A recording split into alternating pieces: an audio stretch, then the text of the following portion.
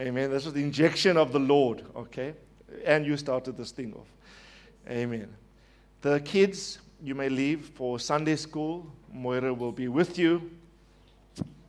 Amen. You can have a great time. Great time. I saw some of the materials that were prepared for you for Sunday school, and I know you're going to be enriched in the Lord. Amen. Amen. I leave for Tanzania on Wednesday. Please pray because it's an unusual flight. The flight leaves here, I think, at 8 o'clock, Durban. It's connecting at Johannesburg. We will only arrive in Dar es Salaam, around about 3:30 in the morning. And then my host, I said, Joseph, make sure you're there. He's the son of Bishop Mina, who recently passed away. Lovely guy, his son Joseph. He says, don't worry, I'll be there 3:30 in the morning. Then we're going to travel 2 hours to Umlandizi, the land of the bananas, right? And we'll probably arrive there between 5:30 and 6 in the morning. And first session is the same day at 9 o'clock. Okay, so it's going to be a bit hectic. But we can do all things through Christ who strengthens us. So the church there is in transition. And so we will be speaking to the corporate process of that group. Very critical assignment, so lots of responsibility. Amen. Well, let's begin. Today, we are going to deal with session 8 in our unfolding series on resurrection from the dead.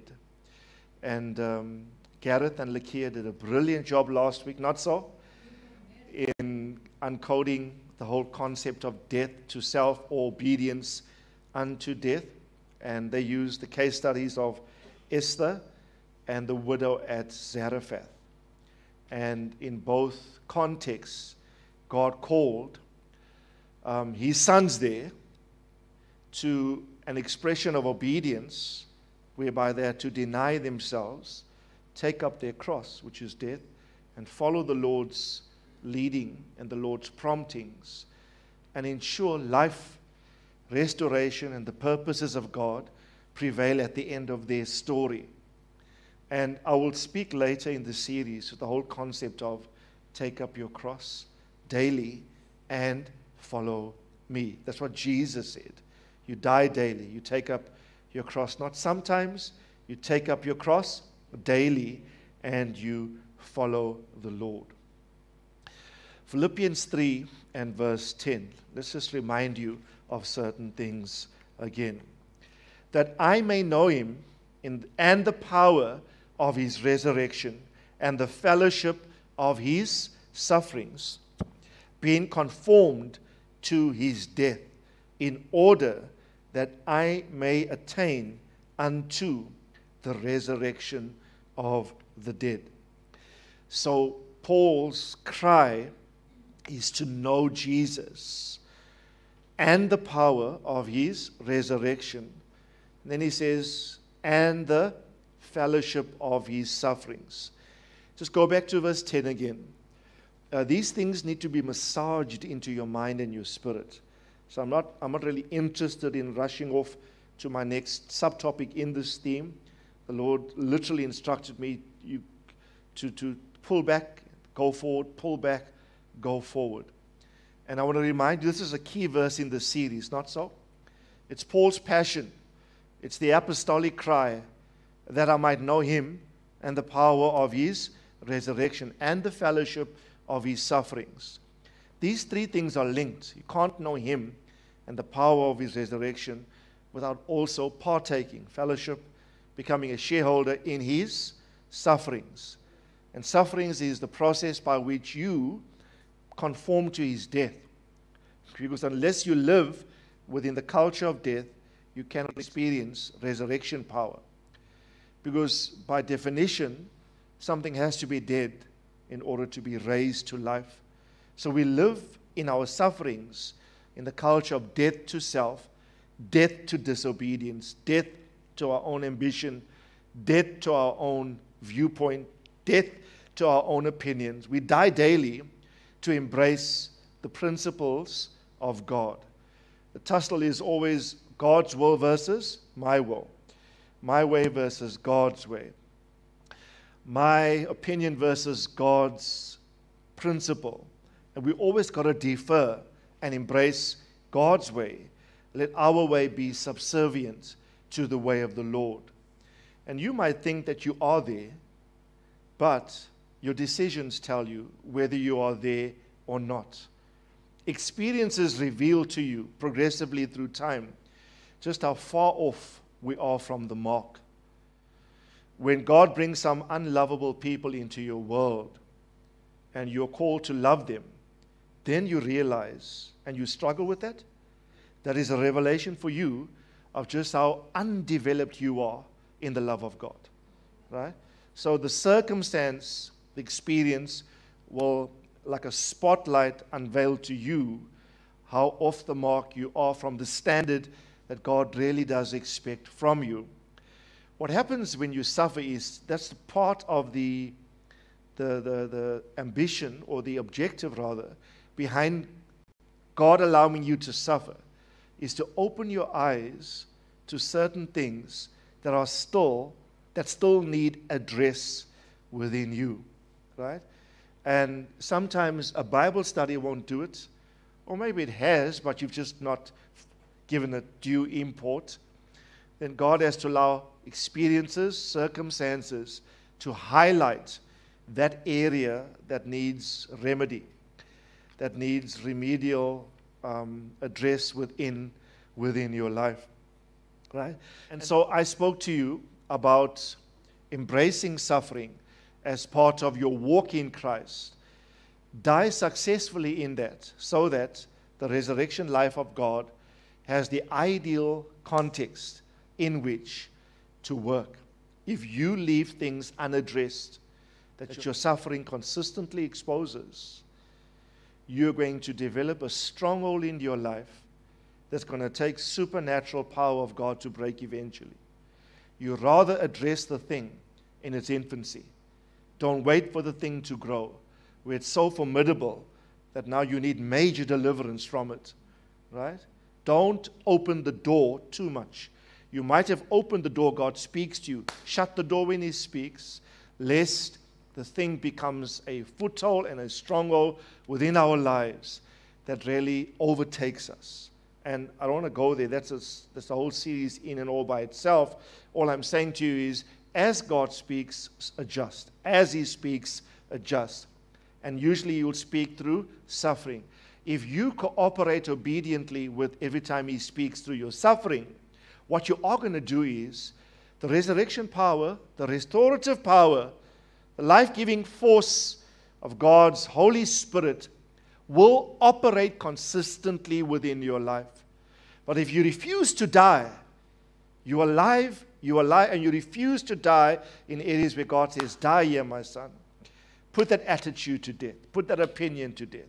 Kill that disposition with it. If you refuse, right? If you're constantly alive, resurrection has got no context to work, because resurrection requires death. So if you're always alive, you cannot be exposed to the resurrection and access, harness appropriate for your life, the resurrection power of God. In the book of Ruth, we read routinely in the past few weeks. Now we've been reading it privately in our daily reading. Ruth dies consistently through her obedience. She dies daily. Every time she died to self, she created the context for resurrection power to be operative in and through her life. Now, in Ephesians 1, just a quick reminder again. I want to remind you of this. In Ephesians 1 and verse 18, it says, I pray that the eyes of your understanding, or the eyes of your heart, might be enlightened, so that you will know what is the hope of His calling, and what are the riches of the glory of His inheritance in the saints. Verse 19. And what is the surpassing greatness of His power towards us who believe? These are in accordance with the working of the strength of His might. Verse 20 is crucial. Which He brought about in Christ when He raised Him from the dead and seated him at the right hand or in the heavenly places. Paul's prayer here is for eyes to be opened. And he mentions three things. I'm interested in the third one. He says, I want your eyes to be open to the surpassing greatness of his power. And this power he worked or he brought about in Christ when he raised Christ from the dead. So it's a consistent thing that you must always pray. When you don't know what to pray for, take verses like this, because Paul says, I pray this for you. I pray that your eyes will be open. Say, God, open my eyes to the kind of inherent power that I possess. The power of the Holy Ghost in you is the same power that raised Jesus from the dead. Romans 8:11, just quickly, and I'll remind you again, Romans 8:11, I think it's there, says, but if the spirit of him who raised Jesus from the dead dwells in you, he who raised Christ Jesus from the dead will also give life to your mortal bodies through his Spirit that now dwells in you. Isn't it a marvelous thought that the life-giving Spirit that raised Christ from the dead on that day, that Sunday of resurrection, third day after he died, that same power, Paul is arguing, guys, open your eyes to understand that same capacity lives in you right now, not just futuristically at the last day, but you can know him in the power of that resurrection as a current reality right here and right now. Everyone say right here and right now. Right? And there are many other scriptures linking the Holy Spirit's presence to resurrection. In fact, I've got three others here, but I don't want to go there because I want to get to a point for today. So, if you can carry about, just take these references down. I won't read the text. But in 2 Corinthians chapter 4 from verse 7 to 12, Paul speaks about having a treasure in an earthen vessel, right?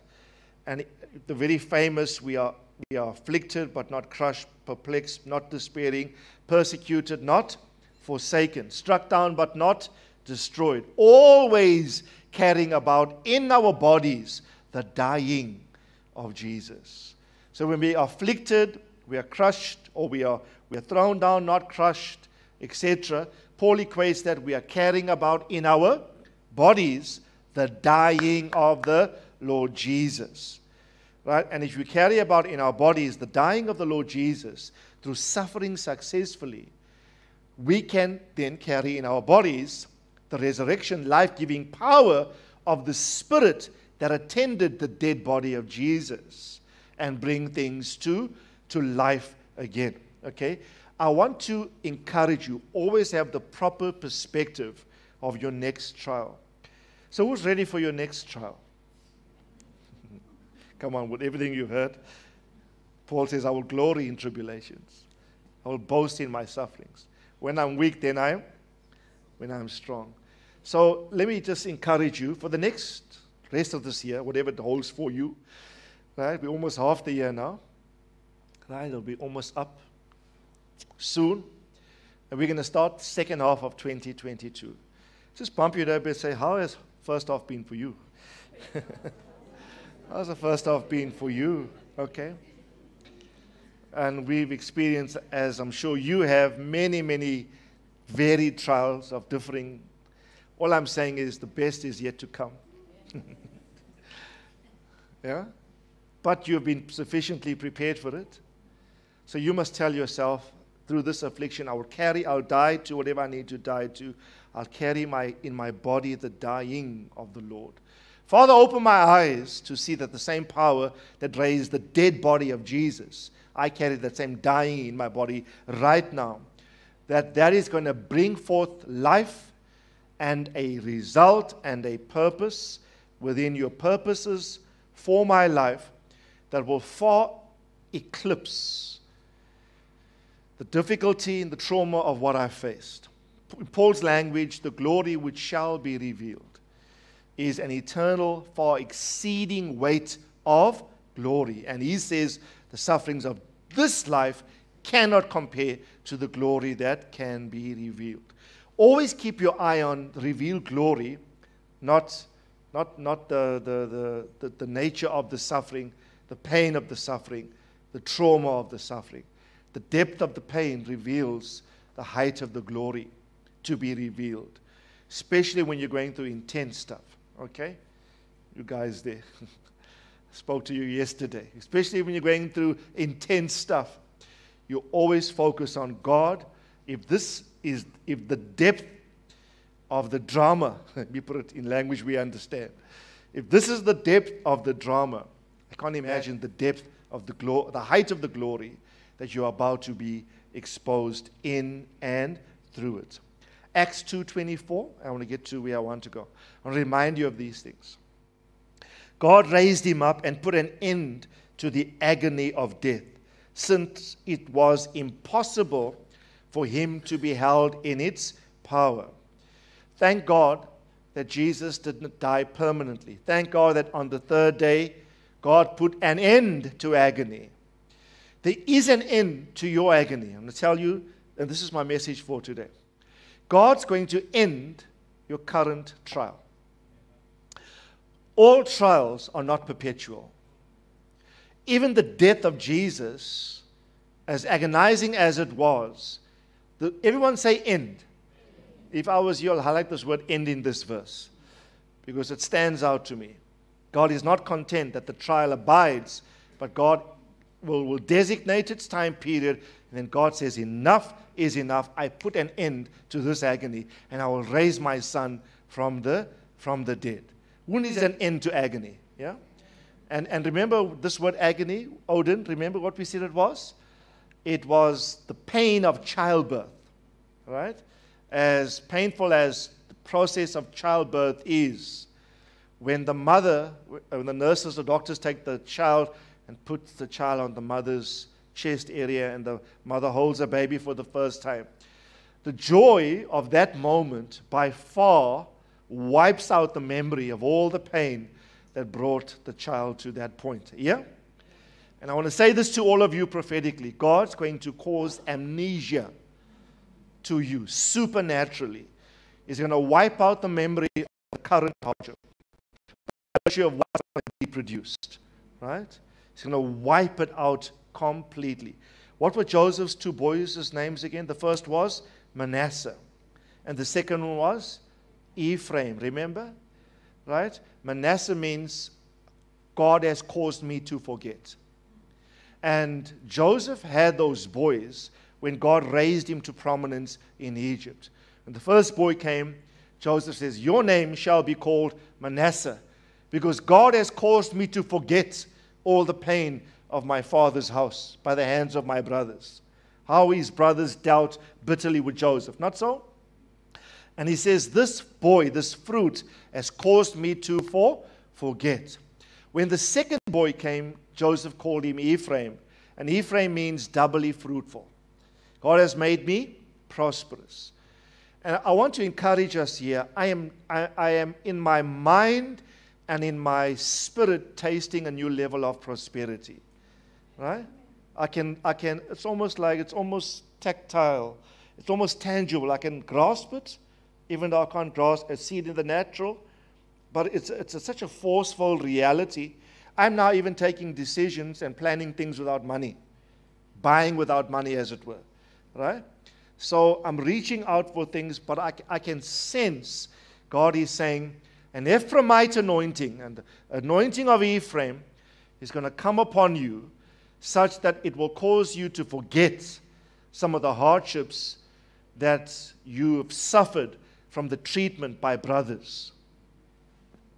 How many know some of the worst pain is from family? I'm talking biologically, I'm talking spiritually. God is saying, I'm about to cause Randolph, even if you wanted to remember the past, you will not be able to remember it by virtue of glory that will be revealed. Everyone say resurrection power. Right? I can picture the day when Jesus was raised from the dead. All the hardship and the agony of a Roman crucifixion. They dragged him. They made him carry his own cross. The cat of nine tails, 39 stripes, extracting chunks of flesh from out of his back. Right? Isaiah prophesies about Jesus' back. That was the most grotesque and unsightly thing to behold. His back was like a plow furrowed. Right? Think of the crown of thorns pierced into his skull. Think of the pressure build-up. Think of the insults as he carried that cross up Golgotha's hill. Right? Nails in the hand and in the feet. A Roman spear in his side, and blood and water flowed. All of that, the Bible says, he despised the shame of the cross because he set his face on the joy that was to be revealed. I'm quoting Romans chapter 12, verse 1 and 2 here. Who for the joy that was set before him, he endured the cross, despising its shame. You know who he had his eye on? You and I. Right?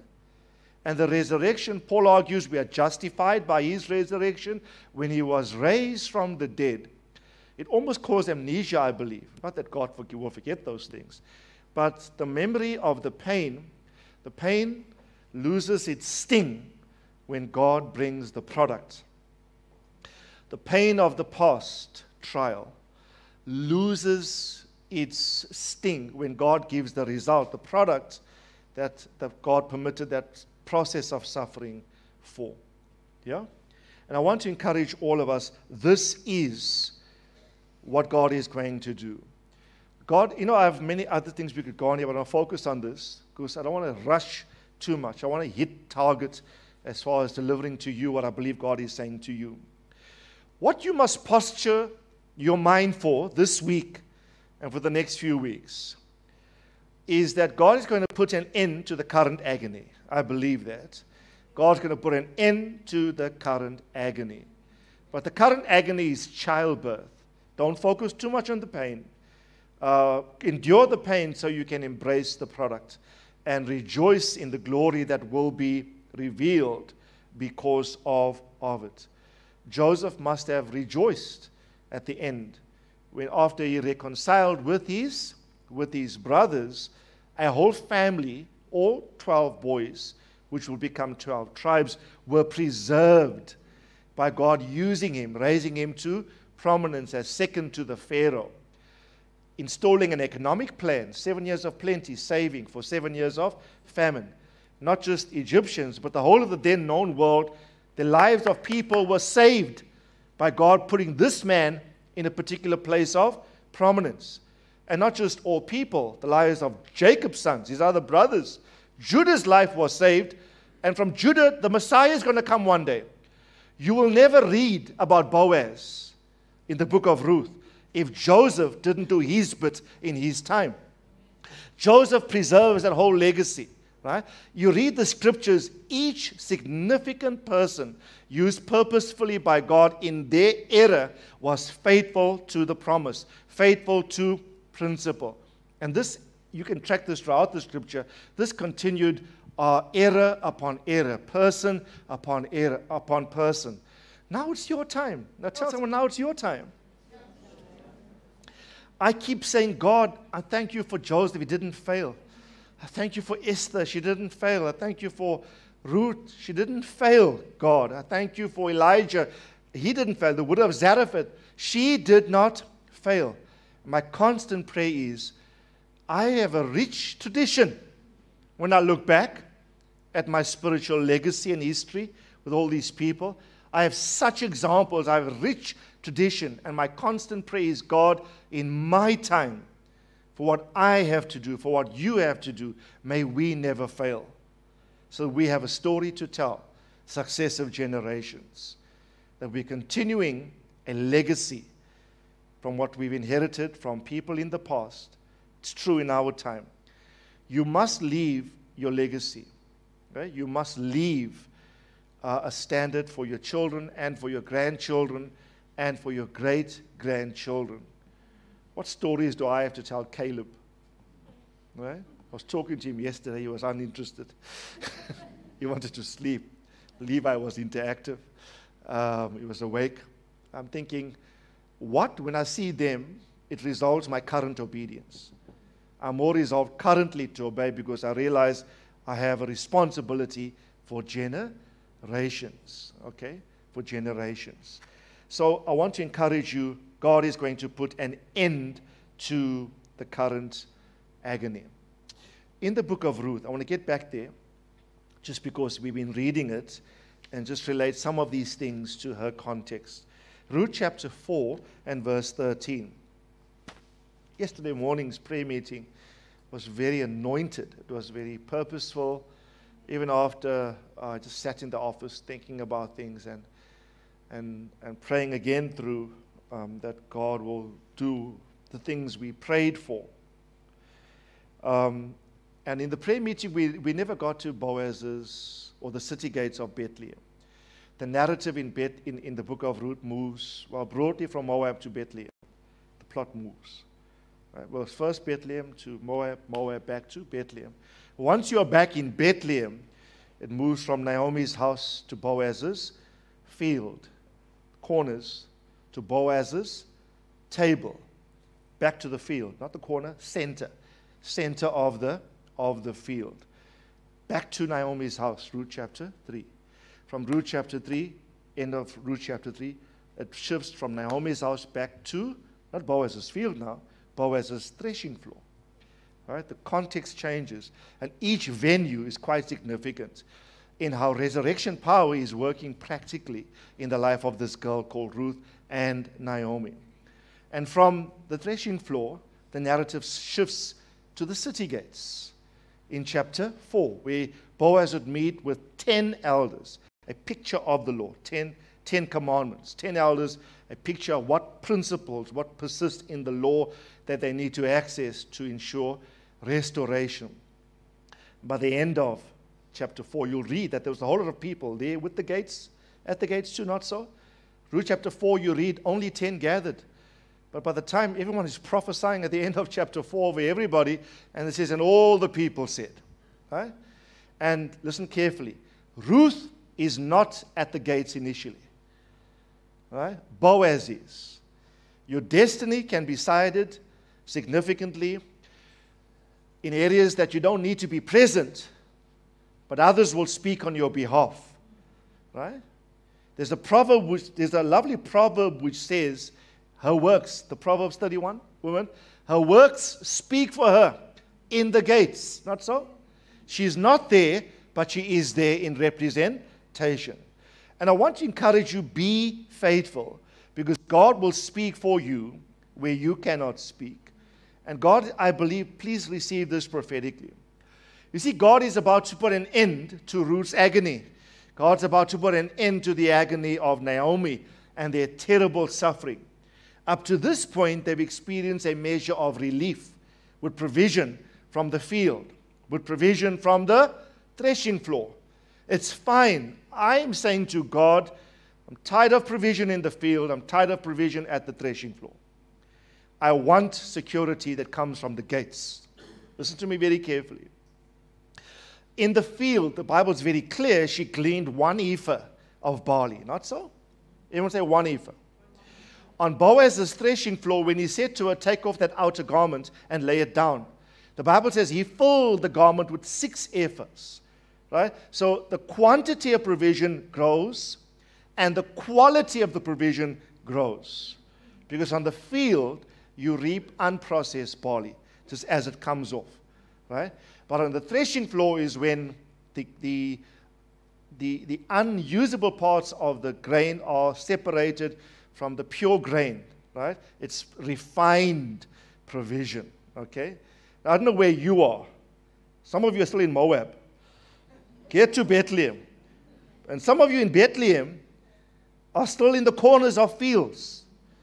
Some of you are not even in the center of the field yet. You haven't gone after the reaper, as we said in the prayer meeting yesterday, right? Where are you? Some of you haven't gone to the threshing floor because in the threshing floor, you're going to have to take a risk by sleeping at the feet of Boaz. And how beautiful are the feet of him that brings good news. How do you value the preacher? How do you value the good news of the one that brings kairos word to you? Heroios is the Greek word there. The Greek word for beautiful feet. How beautiful are the feet? Heroios, from the root kairos. In other words, it's not just a preacher. Don't think this is all symbols, eh? Don't look at my feet now and say, has he got beautiful feet? Right? My wife thinks so. This is symbolic. It says, how beautiful are the feet of him that brings good news, proclaiming righteousness, etc. Right? The word beautiful there is heroios. From the Greek kairos. Kairos is opportune time. Oh, how beautiful is the preacher that brings a word in season, in other words. An apt word, a timeous word, a word on time, a word for me. Now, learn to sleep at those feet. Learn to embrace that person, because there is where you will be not thrashed. Sometimes God thrashes you on the threshing floor. Because what is threshing? Everyone say separation.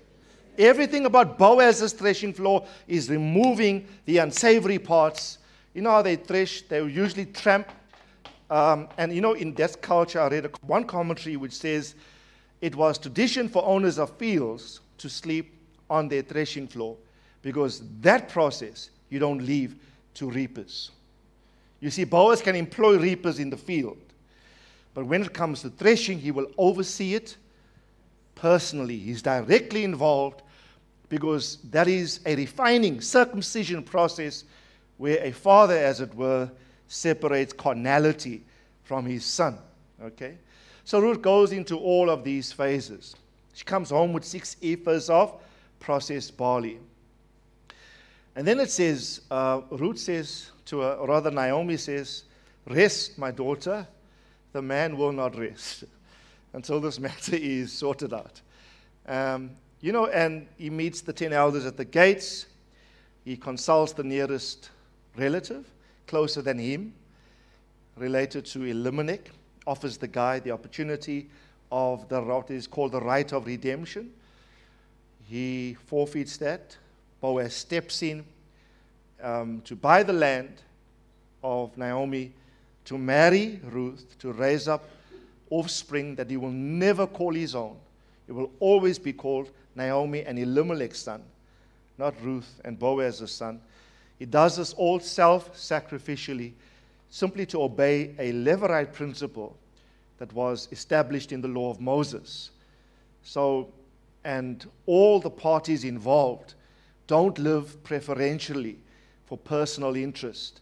They live principally for kingdom purpose. No one is about their own agenda. Everyone is about kingdom purpose and kingdom agenda. So at the gates, Ruth is redeemed. Naomi is redeemed. Their land is redeemed. Their status is redeemed. Everyone say restoration. Everyone say permanent end to agony. Now I know some of you, you're saying, agony? I want an end, but not temporary. I want permanent end. You see, the gates is a permanent end to agony. Why? Because it was witnessed by covenant. It was legal and it was contractual. There were no documents, but the method of attestation of a serious decision was sandals were being removed. And you know the story. The nearest kinsman took his sandal off and gave it to Boaz. By that methodology, it was a law. No one could rescind it. No one could challenge it. Right? Whatever happened from that point onwards, nobody could have challenged Naomi as to property rights. She came into property ownership. And how many people need property? Right? I've been doing some work on our property, a little bits, odds and ends around the house. And I'm saying, God, I'm in this building mood and mode, but I want to build your house. This excites me, but nothing more would excite me than building a house that we here at Great Ministries Durban Central could call our own. Who believes that? Amen? And what the Lord, one of the days this week in the reading, and we were focusing on Ruth chapter 4, and I read it again. I don't know how many times I read it. 3 words stood out for me. The right of redemption is yours. Right? Boaz said to the nearest, closest relative, friend. Remember we call him friend? And the guy was walking past the gates. just happened to be walking. Boaz, early that morning, gets up, sits at the gates. 10 elders he calls. The guy is walking past the gates. Friend, he said, come here. Come hither. Sounds way more anointed in King James. Hitherto. Come hither. Right? Friend. Then he explains the scenario. And Boaz says, the right of redemption is yours. You have a right above me. The right of redemption is yours. But in the day that you redeem Naomi's property, of necessity, you're going to have to marry Mahlon's surviving spouse called Ruth. He was unwilling to jeopardize his own son's inheritance by that process. And so the right of redemption transfers to Boaz. Now say this loud with me. The right of redemption. Who wants to put an end to the agony of not having our own property? Right? I want to put an end to that agony. And in the week, God said this to me. If you adopt the mentality of Boaz, to produce something on which your name will never ever be attached. Boaz cannot lay claim to Obed, the son. Not your papa, not your daddy. I birthed you, but you are not mine. You belong to Elimelech. You belong to Naomi. God said this to me, and God said, I'm calling you to anonymity. Calling you to hiddenness. Right? God said to me, you're too frontal. Right? I'm calling you to take a back seat and produce something without your image on. Produce something after my image. And the right of redemption transfers to you. Now, if you can apply this to your own life, if you can just take a humble seat, and whatever you do in ministry, on social media, whatever you do, if you can produce something in the image of God that God can use for a wider purpose that could never be laid, you can never lay ownership to. Produce it, pay the price. You'll carry the baby for 9 months, Ruth. You will have morning sickness. You will have all the pain. You will produce the thing and step back. God, this is yours.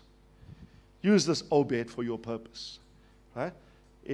And the Bible says the boy was taken and put on whose lap? On Naomi's lap. The testimony went out. A son this day has been born to Naomi. If you can produce something that you will never lay claim to, that will be produced in the image of another, be given over to God for His purposes to be perpetuated in the earth, God says, if that's your mind, I will give you the land, because the land and the building will be used to produce people in the image of God. The land and the building is not an end in and of itself. It is there to facilitate a greater purpose.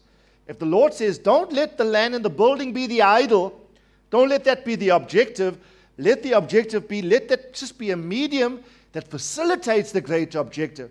That's your heart. God says the right of redemption transfers. Now, that be speaking corporately. For your lives personally, if you stop thinking privately, if you stop thinking me, myself, and I, if you stop thinking only my family and no other, right? If you think corporately, this is a word to all of you. If you start thinking corporately, saying, God, if you give me this, I will use it for your glory. I will use it for your purposes. Because anything used for the purpose of God, God is obligated to finance. God is obligated to resource. God is not obligated to resource your carnal ambition. God is obligated to resource His global purposes. Not so? Right? And if we can I just believe for many of your issues, it's going to take you moving out of private mentality, private thinking, to a more corporate mindset. And God says, see what I will do. Who'd like to be Boaz in the scripture? I was just thinking today, Pastor Reggie from Potchefstroom, we were there in the week, and we went to pick up Renee's passport. So we spent some time at their home. We also went to spend time with Jeremy and Carol there, visiting Jeremy's grandma. We went to their home. We were able to spend some brief time and pray with Gran. And then we were home affairs there in Port Shepstone, and we spent some time at Reggie. And so I was admiring his swords. There was 3 sword thing that he had. And he just reflexively gave it to me. He says, well, take it. It's yours. And before I could say what, he took it and put it in my car. Right? So I was showing off with Ray. Look at my sword, sister. You know. And I got them in my office. And I was thinking, I often think, where would I want to be placed in biblical history if God gave me the opportunity? God said to me, Randolph, I'm going to rewind history. Where would you like to be? I mean, apart from one of the disciples of Jesus, right? We all want to be there, right, with the master, right? Not Judas, but any one of the others, right? Besides that, Old Testament. Anyway, I would want to be a Messiah or one of David's 30 men. That's not even David himself. David, you do your thing. Maybe one of you will be David's. I'll support you. I'll be one of the 30. I want to be that guy with the sword that kills like 300 people. I think I'll make a bad mighty man. In biblical history. Not now, please don't get me wrong. Right? But everyone say purpose. And I saw the swords, and they're a constant reminder. They're in my office. And it's a constant reminder that consistently wielding the sword of the Spirit, which is the Word of God. Ephesians 6 says that. The sword of the Spirit, which is the Word of God. But whenever I see those swords, now I think of David's mighty men. How bad these guys were and how much they served the purpose of God under David. And they all became mighty simply because of who they served. They even outranked David in terms of military exploits. You know the story? That David, what they did, made David look like a Sunday school picnic in terms of military exploits. But they realized this anointing exponentializes to this degree in our lives simply because of the support we give to this man called David. I want to encourage you all. Boaz, Ruth, Naomi, all are don't have any personal ambition. They all exist for the purposes of the Lord. And God puts an end to agony. God redeems, God restores. Right? I want to read Ruth chapter 4 and verse 13. Right? Ruth chapter 4 and verse 13.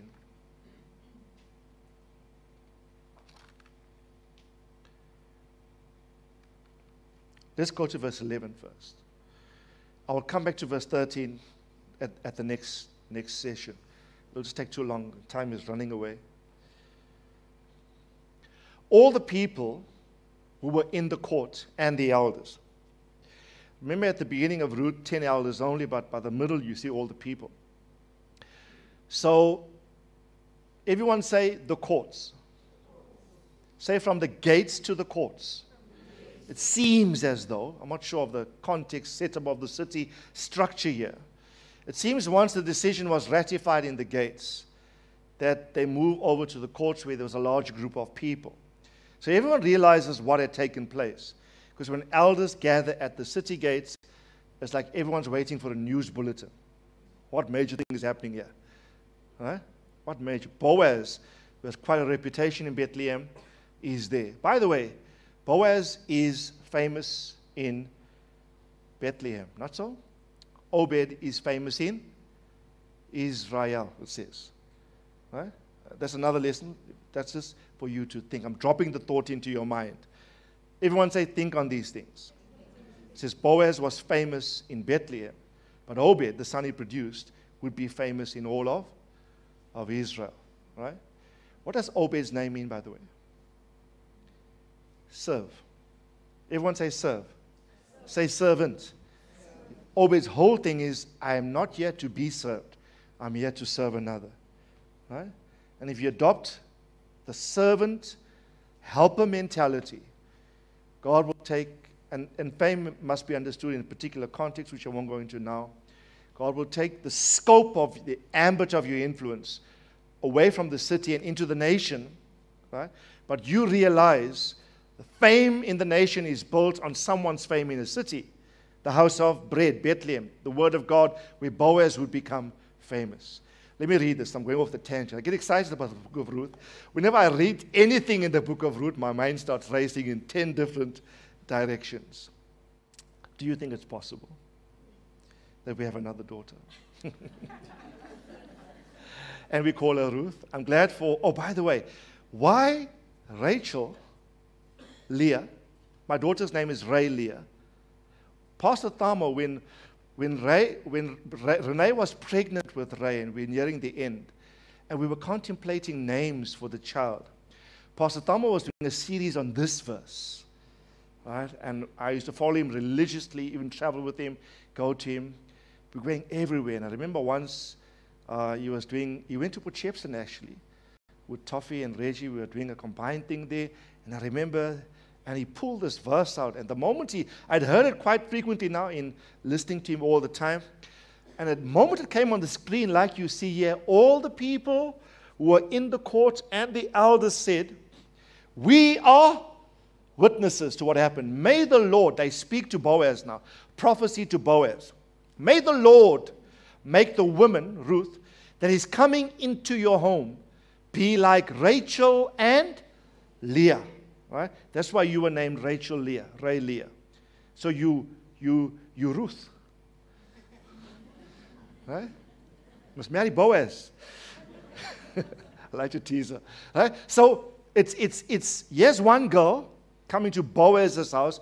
Everyone say she's 2 in 1. Jacob married both Rachel and Leah, and together with them and their handmaidens or concubines gave birth to 12 boys, which will form 12 tribes, which become a nation.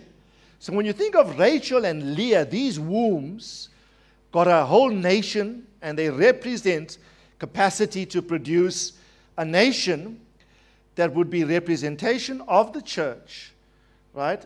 From whom, the line of Judah, the Messiah would come and bless the entire world, right? So Ruth is no insignificant girl, right? When she walks in, it's like Rachel and Leah walking into the room.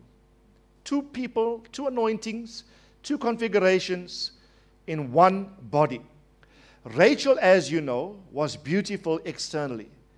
The Bible records her beauty. And the moment Jacob saw her, he was gobsmacked. He just fell in love, right? Almost blindly. So blind that he couldn't even recognize it wasn't her when he married. And the father substituted the sister. You know the story, right? Leah means one who is weak in eyes but can see prophetically. She represents an internal spirituality that is quite significant.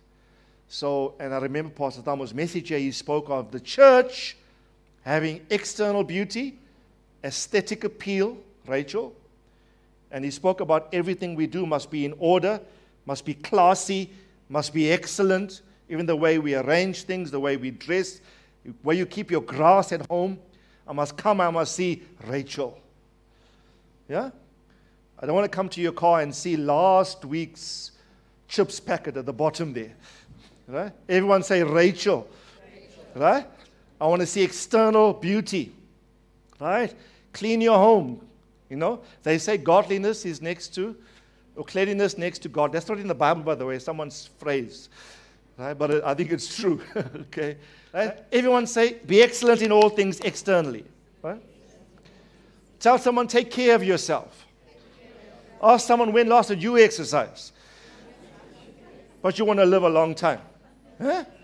Ask someone, how's your diet? Are you just eating anything that your eyes get set? No, discipline yourself. Take care of your externality. Your body is the temple of the Holy Ghost. Okay? So, and everything we do, try and bring a sense of excellence. You're writing an email. Make sure your grammar is properly. Paragraph when necessary. Don't just be boom, boom, boom, boom, boom. We know what's going on in the message, right? Everyone say excellence. Come on. You see this thing called resurrection power must work practically, right? You become excellent in all things, okay?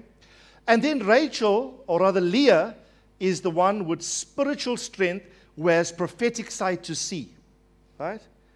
And so you have external beauty and internal beauty in a sense. Both components are necessary to build a house. Everyone say, they built the house of Israel. Look at it. Both components build a house, not just one. Both anointings, right? You don't do this at the expense of that. You don't embrace this at the expense of, or that at the expense of this. You need both dimensions in one. Many of you spend hours grooming your physical external appearance, but you won't spend 5 minutes in prayer grooming your spirit. Right? We're more concerned externally, yet the opposite is also true. Don't spend hours in prayer and you fail to bath for the meeting. Right? You need both components. Some people have an anointing twofold, if you know what I mean. They have Holy Ghost, but when they lift up the arm, there's another anointing that hits you.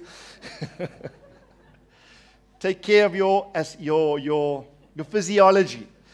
Yeah? Take care of your physiology. Amen. I don't know why we're focusing on this, brethren.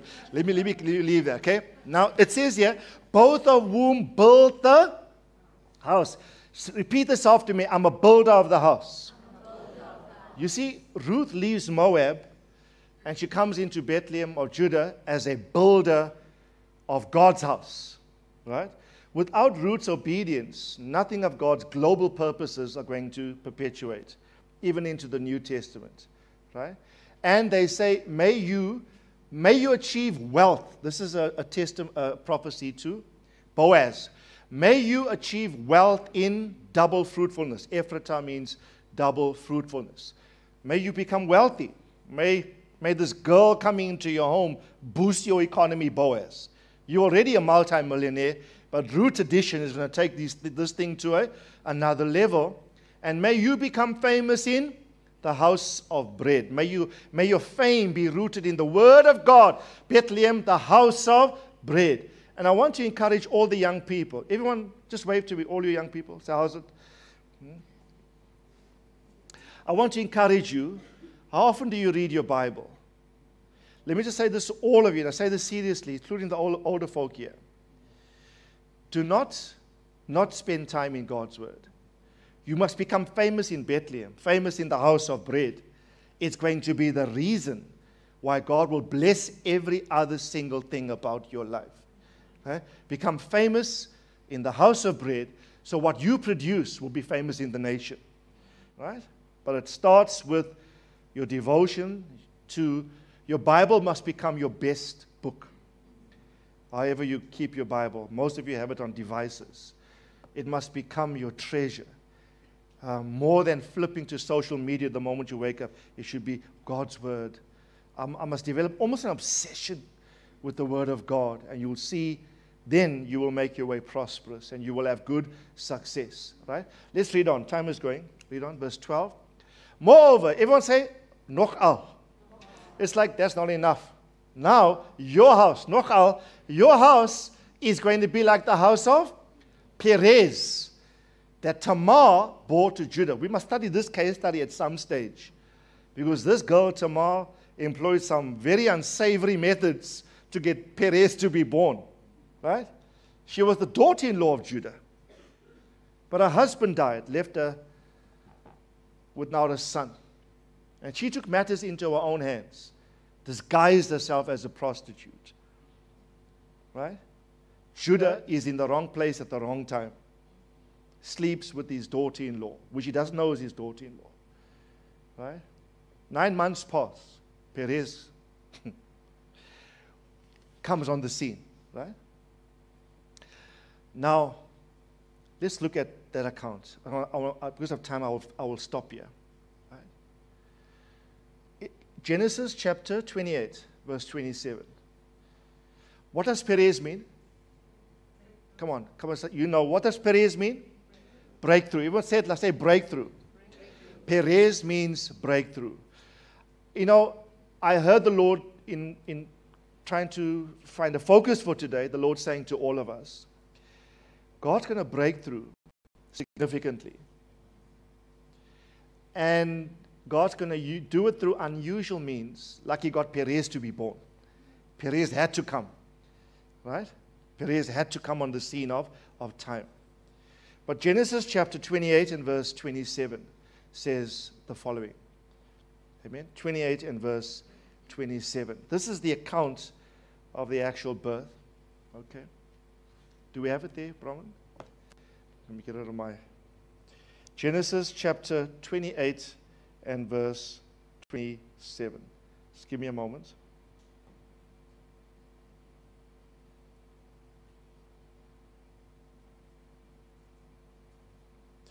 It's a wonderful account with pregnant, with, what is it, 28? Oh. Does anybody know the account? Is it 27, 28? 30. Genesis 38, 27. My error, sorry. So it came about at the time she was giving birth. Now, may your house, please, why are we reading this? Because the prophecy went out to Boaz. He's going to marry Ruth. And the prophecy says, may this house be like the house of Perez. Perez means breakthrough. So you must understand Perez technology to understand what Ruth is coming into. The restoration of Ruth, it's not just like, be like, oh, by the way, Ruth is better than 7 sons, right? She's like Rachel and Leah in one body. She comes into Boaz's house, and the house is like the house of breakthrough when this girl comes in, right? So this is, I always ask myself, what were the origins? What happened at the moment of the birth of Perez? It came about at the time that she was giving birth. This is Tamar. That behold, twins were in her womb. Moreover, it took place that while she was giving birth, one puts out a hand. And the midwife took and tied a scarlet thread on his hand, saying, this one came out first. Right? Because firstborn status was an important issue in Jewish culture. Which one was born first? That one has the right of firstborn. So one of the twins puts his hand out of the womb, right? Like he's like a racist on it. I'm first, right? And so the midwife ties like a thread around to indicate firstborn, right? But it came about, the hand is out, and he draws the hand back in with the scarlet thread. He drew the hand back, and behold, his brother came out. The other guy pushed him out of the way, said, I'm coming first here. Right? I'm out first. Then the midwife said, what a breach. She's talking to the child as though the child can respond. Right? She's almost, there's an exclamation mark here. In the King James, it's a question mark. King James says, how have you caused this breach? They say, what a breach have you made for yourself? And so he was named Perez. So the breach becomes a breakthrough. Perez breaks through, right? And then in verse 30 it says, afterwards, the other guy with the scarlet thread, he comes out with the scarlet thread on his hand, and his name was Zerah, right? Zerah means seed. Perez means breakthrough. If we read, let's just go back to the King James. I think it's the King James. Go to verse, go to about verse 29. Okay? Look at what it says here. It came to pass that he drew back his hand, and behold, his brother came out. And the midwife said, how is it that thou hast broken forth? Breakthrough. Right? The NASB says, it's a kind of a breach because you don't have this right of firstborn, but you have broken through to attain it. Right? Everyone say question. Now the baby can't answer. She's asking, how have you done this? Ah! He can't articulate. Right? The way we read this spiritually is, if he had the intelligence to answer, he would have told you what took place in the womb. He would have said, it wasn't really my breakthrough. I'm experiencing this breakthrough because my brother acted as a seed. for my breakthrough. My brother was the seed. I've entered into the prosperity. My brother was the seed. I'm just taking my harvest for something I did not sow. Firstborn strictly means the one who breaks the womb. That's what firstborn in Hebrew culture is. The one who breaks the womb and opens the womb for more sons to come forth. Perez is firstborn, but he only experiences firstborn because Zerah was the seed for his breakthrough. Right? Now, everyone say breakthrough. Now, I want to encourage you with some of these thoughts. God's been saying to me, Randolph, you're going to break through into areas that perhaps your context determined shouldn't be your portion, but you're going to reap where you haven't sown because of your brotherly disposition. You are brotherly, you're loving, you're concerned about relationships. And the seed of the brother will be the seed for your breakthrough. If you're not brotherly, you will not have the breakthrough. You must have a Zerah that is your twin, as it were. And you come into breakthrough because of the seeds in your life that are brotherly in character. Some of us love nobody, but we want breakthrough. Some of us take care of nobody, but we want breakthrough. Brotherly expressions are seeds that will bring into your world a harvest of breakthrough and prosperity that I believe God is going to richly, richly bless you with. Yeah? The tomb became a womb. Remember we did this? In Jesus' day. Then into the agony, childbirth produced something. And I want to encourage you all. God is going to bring a bursting forth. It's going to be violent. You're going to come, not, when I say violent, not aggressive, it's going to be forceful, it's going to be quick, but you're going to enter into pathways and portals that others have been there first, but God will accord it to you because of your disposition towards a brother called Zerah, a brother which you regard as my seed. Now ask your neighbor, so where is your brother? Ask your neighbor, am I my brother's keeper? Your breakthrough lies in how you care for brothers. Or you can track this throughout the scripture. David did not wake up one day to kill Goliath. He didn't say, today I'm killing a giant me. Wake up 5 o'clock, the alarm goes. No, that day his father said to him, go see how your brothers are doing. That's all. He took cheese, raisins to his brothers. When he got to the battlefield, he saw a giant. When you prioritize brothers, God gives you breakthrough to kill giants. And David never ever went back to sheep from that day. From that battlefield, venues change for David like it did for Ruth. He was transferred from the battlefield to King Saul's royal courts. Who needs a change of scene? You're saying, I'm tired of my current venue, my spatial sphere. I'm actually feeling bored with my life right now. I need something drastically to change. God must change my context. Key is how do you care for brothers? You take Joseph. How did Joseph land up in Egypt? His father Jacob said to him, take this food to your brothers in Shechem, remember? Or Dothan, and go see how your brothers are doing. When he got to them at the second location, they decided to sell him into slavery and pay a free ticket to destiny to Egypt. Yeah? You never know what God has in store when you start to minister and empower brothers. You're there to feed brothers. But that brotherly disposition in you would be the seed, that the Zerah, that you need to enter your personal breakthrough. When last have you thought of anybody from outside of yourself? Yeah? When last have you thought of helping another? Right?